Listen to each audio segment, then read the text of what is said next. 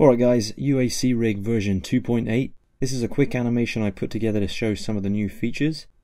We have a great terrain connection method available, and we can also rig up the boot, bonnet and doors, or the hood and the trunk if you prefer.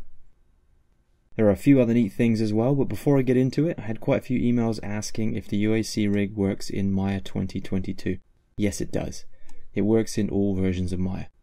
I also had a few other common questions, so I put together an FAQ section at the bottom of the UAC Rig homepage. The link is in the description below, so check that out if you get the chance. If we open the new UI, the layout has changed a bit, mainly to simplify things. The CH and the LT buttons caused a bit of confusion, so they have been changed. The CH button is now this larger Include Chassis Model button, which is only available when the wheel count is set to 4. The LT button has been replaced by just setting the Tire Divisions button to 0. So if you want to load a rig with no tire deformations, now you just leave this at 0. If you do want divisions, this Tire Division button will jump from 0 to 20, 48 and finally to 72 divisions. What does this mean exactly? The divisions are the number of joints that surround the outside and inside edges of each tire. 0 divisions has no tire joints, just a very basic wheel structure. The 2 joints just allow the width of the wheel to change for the size adjustments. At 20 divisions, which is the default deformation value it has always been previously, you can see we have 20 joints on the outside edge and 20 on the inside. 40 joints in total that support the whole tire deformation per wheel. And this will work for most cases and will give you a decent deformation like this, as long as your tire mesh is not too heavy. It will also benefit further from a subdivision after it has been connected. If your tire model is more detailed, maybe some modeled in tread for example, it will start to give you a crunchy or creased result like this. You can actually start to see the locations of the joints just by looking at the shape of the deformation. Not really what we want. This is where jumping up to 48 divisions will help you. The same modeled in tire mesh we just looked at, using the 48 divisions. This result is much nicer and much smoother. But what if your tire is scan CAD data or just a heavily subdivided mesh? This kind of mesh is definitely not ideal for deformation, but it still holds up surprisingly well at 48 divisions. I've never needed any more than 48, but if we do get really close, you may start to see that creased crunchiness again. It's pretty nitpicky at this point, but you can jump to 72 to further smooth out the result if you need to. Keep in mind though, 72 joints is 144 per wheel. So use it only if you're actually going to see it clearly in your shot. Don't make your scene heavier than it needs to be. Next section I reorganized a bit. Added the dynamic control quick button to make the dynamic control visible. This just toggles the dynamics from the body control's dynamic attribute. It just toggles it on and off. Also added a top view camera button, which has been pretty useful for connections. The connection area has had some pretty solid performance fixes. You'll notice a big speed increase in the connection times. Some referencing bugs were fixed, and that optimized prompt that popped up for some of you is now gone for good. Although you may receive a redundant influence warning in the script editor that will look something like this, which is nothing to worry about. You'll also notice that we have some new icons, so the UI is looking much cooler, and you can now connect doors, bonnet and boot. On the root control you'll see those display attributes listed here, so just unhide the parts you need. Now just move or snap your adjustment controls to where you want the pivots to be. You can use the camera buttons and isolate as well. Once your pivots are in place, just hit the connect button.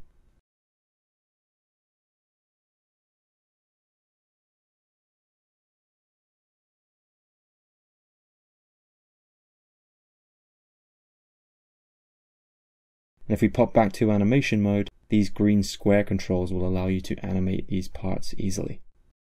It works well for gullwing doors as well. You can just move the adjustment control up where the pivot would be and just hit connect. You can also use the rear doors like this, or you could move them all the way to the back, rotate them and use them as rear doors of a van. We also have these new display scale attributes which have been added to all of the animation controls. This will allow you to enlarge the controls easily if your vehicle is overlapping them. And don't forget you can also change the shape of the controls by just moving the CVs as well. The curve path section has not changed, just a bug fix regarding closed curves. If you added a loop or a circle as a path, it would add it, but actually open the curve and cause a little tiny gap in it. This is now fixed. And finally, we have the new terrain section. Extremely easy to use. I set up a quick demo here to show you in action. This is the shot you saw at the start of the video. The process I used here was similar to what I did in my Tesla truck on Mars tutorial.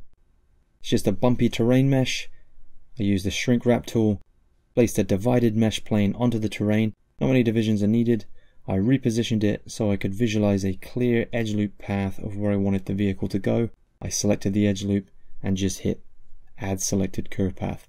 This is the animation. Pretty simple, just a few keys on the path drive attribute moving back and forth, and then the doors popping open. You can see here the wheels are crashing into the terrain, and actually the car body is as well. And with this terrain section we can fix this pretty easily. All we do here is just select the terrain and hit the green add selected terrain button. This will conform all of your wheels to the surface of your terrain mesh for the currently active vehicle. Now it's looking better. All the wheels are following the contours of the terrain. They're moving over every little jagged bump on this mesh, causing the vehicle to move a little bit too much in my opinion. So the next step I took was to duplicate the terrain. I trimmed it down a little bit and then just used the average vertices tool to soften the bumps down a bit. I'm going to remove the full terrain we were using by selecting it and hitting remove terrain. This will remove all vehicles attached to that terrain, and the wheels will pop back into the reset position.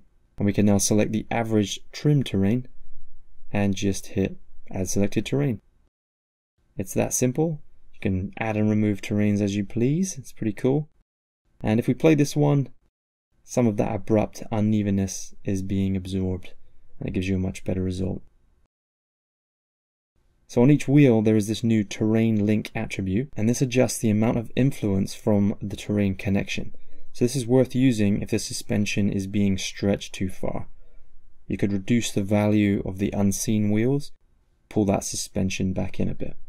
The same attribute is on the drive control, but this one affects all wheels at once.